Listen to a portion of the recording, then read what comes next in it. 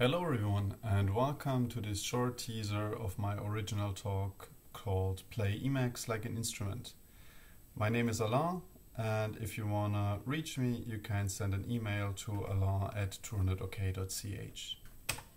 This is what we're going to do. I'll give a quick introduction to the topic, I'll give a couple different impressions on what Emacs can look like, then we're going to define some of the terms that are used in the original talk. Then it's time to play Emacs like an instrument. And I'll finish up with some closing words. So I have this proposition.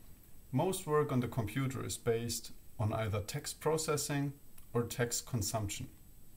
Let that sink in for a second. I mean, some parts are obviously like this, for example, email. But other things are exactly the same. For example, bookkeeping is mainly text. I mean, you might have a fancy GUI, but inherently it's text-based. Or invoicing, or project management, or time tracking, or estimations, or writing slides, a book. Many different things might look different in this modern day and age, but in fact, they are really based on text processing or text consumption. So I would say not having a general text editor at your disposal is like being a carpenter and only having a hammer in the toolbox. I mean, you can get lots of stuff done using a hammer. However, it might be really inconvenient if you want to put a screw into the wall. And it's the same with other kinds of programs. And for all these text-based tasks, I would say Emacs is great because it's a great general text processor. Inherently, it's not even a text editor. Inherently, Emacs is a Lisp REPL, so even the text editor itself is just a program running within Emacs. All the programs that run within Emacs are self-documenting, so you can see anything that's going on and understand all of it. And not only that, you can change it drastically. Not only can you use the vast amounts of programs that come with Emacs and are built in the community, but you can put them together in various combinations and write your own. So for me, Emacs is really the Swiss Army knife, not of text processors, but ultimately of programs. So this is a lightning talk. It's a teaser of my original talk. I'll just give you an impression on whether it's worth for you to watch the original talk or not. In the original, I'm going to cover a lot of ground. That's because I spent most of my computer time in Emacs. I would say about 90%. And I do spend quite a lot of time on the computer. So I'm also going to give you lots of background info. And the original talk is really not a lightning talk. It's about 2 hours long. Okay, so let's do some impressions of Emacs. Or you could call them the faces of Emacs, because it can look very differently depending on what you're doing. So let me start with this presentation here. It's obviously inception time. So for example, this talk is happening right within Emacs. So I'm showing a PDF right now. And not only is Emacs a great PDF viewer and annotator, no, I even actually created this PDF right within Emacs. I'm using a built-in tool for that called org mode. And let me quickly split the view. So now on the right you still have the PDF, on the left you have the original document. So for example, the introduction, I didn't even show this one. For example, this information that I gave you about the lightning talk is just text. It's all just text, and it's being nicely converted into this nice looking PDF. In the background, it's using other technology than just Emacs, for example, LaTeX and Beamer and some templating, but that's nicely abstracted away. So Emacs is also great, not only for writing text, but also generating PDFs. Can be slides, can be books, can be quotes, can be invoices, can be all kinds of different things. Of course, Emacs is also great as an email program. There's actually many different email programs that run within Emacs.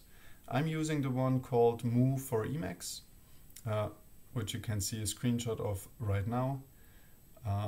It's very convenient, very easy to use, very fast as well. And also you can see here that not only can you see text-based emails, but you can also create and consume HTML-based emails right within Emacs. So you can even see the emails that newsletters send you, Outlook users send you, all these things, not a problem whatsoever. However, you can integrate all your emails nicely into other stuff. For example, your to-do-based workflow, estimations, projects. It's very, very nice. Also, if you're a Git user, there's good news. There's a great front end for Git called Megit. It's very convenient. I'm using it all the time, not only within programming projects, but for anything that is text-based, actually. It's very nice. Right here you can see a commit and a diff from within this commit on the right, and on the left a list of commits that happened. Going into detail here also is far beyond the scope because Megit is huge. You can use Emacs for any kind of organization. So you can do spreadsheets, project planning, time tracking, bookkeeping, and it's amazing how much further you can go with org mode than with other tools. For example, spreadsheets are mighty powerful. They are embedded inside the other text. So it's not like having Excel on the one hand and Word on the other. It's having both in the same context. And not only that, you can feed your spreadsheets information from all over the place. You can even run code to feed it information. You can then do calculations within the table. You can use the final numbers from the table within the prose of your text. It's very, very versatile. It's really, literally amazing what org mode can do. Of course, you can also browse the web, which is nice. It's completely distraction and tracking free because it doesn't run JavaScript. I mean, obviously that's not for everything, but for example, for reading feeds, it's great. There is a great feed reader called lfeed, and usually you can just read the stuff within. If they cut the feed short, you can browse them using the built-in browser called EWW. Of course, if you need some JavaScript, you will go to a different browser like Firefox. Some people might even use Emacs for coding. So for example, right here, I'm testing some Clojure code with a plugin called Cider. It's very nice, very convenient, and very powerful. It's the best, actually the best IDE experience for many different languages out there. Right here you can see a test run, 47 tests ran, but one assertion failed, and it's very nice and gives me the diff. Okay, so there's many different options I could have shown, but suffice it to say we have infinite diversity and infinite combinations. Well then, what is actually Emacs? So Emacs originally was an acronym for editor macros, and it's back from the 70s, from 1976, so it's ancient. I mean, every other kind of old software that you might know is very young compared to that. For example, Vim is from 1991, or Linux is also from 1991. I mean, only C is slightly older, 1972. But Emacs is still going very strong. It's the mother of all free software. If you're interested in that, you can hit mx describe GNU project and then read more about GNU, Emacs, the GPL, Free Software Foundation, and all these things. So it really is an important part in the free software movement, and still is. If you don't know GNU, let me give you this short teaser. GNU is an operating system that is free software. That means it respects users' freedom.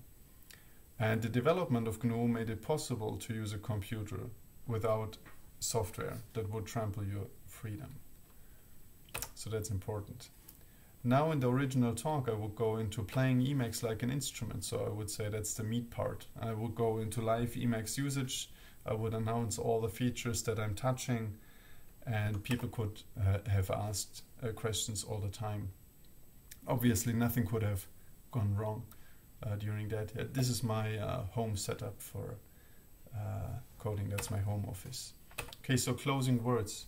If you like this short teaser, please check out the original talk. You can find it on our website, 200ok.ch, or click the link here. It looks like this. There's a little bit of information. The talk itself, there's links to the slides. If you don't want to watch the long talk, you can also continue on your own. Those are the shortcuts for the Emacs tutorial, manual, all the info manuals of the programs that I mentioned. Or you can go to 200ok.ch and read more about Emacs and org mode, because we frequently write about it. And if you're interested on how to set up Emacs to do all those things, there's a good option as well. I have my configuration for Emacs on GitHub, and it's very interesting because I can configure Emacs using literate programming. So if I go to the repository, you see lots of pros going on here with some code embedded. And so the pros and the code actually itself is my configuration.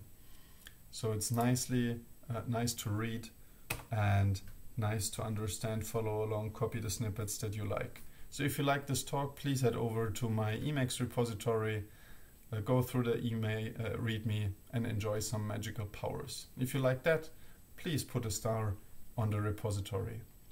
Okay, thank you for your time and have a great time using Emacs.